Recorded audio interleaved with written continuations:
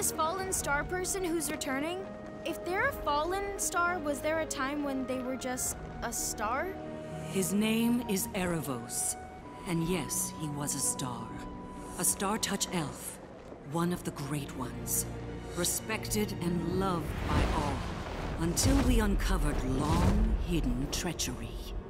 Hundreds of years ago, before Avazandum was king of the dragons, the Dragon Queen Luna Tenebris mysteriously died. Luna lacked a suitable heir, and the other archdragons fought bitterly over who should ascend in her place. As the conflict swirled and escalated towards inevitable violence, the great leader of the Sunfire Elves, Queen Aditi, stepped in to broker peace. The archdragons trusted this wise and kind leader, and agreed to abide by whatsoever she decided. But before she could bring peace to the world, Queen Aditi went missing.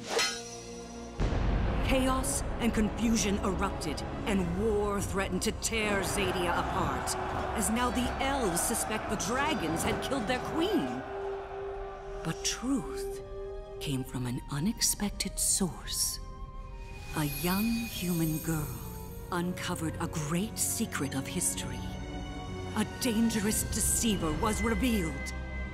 It was one of the Great Ones, the Startouch elf, Aaravos.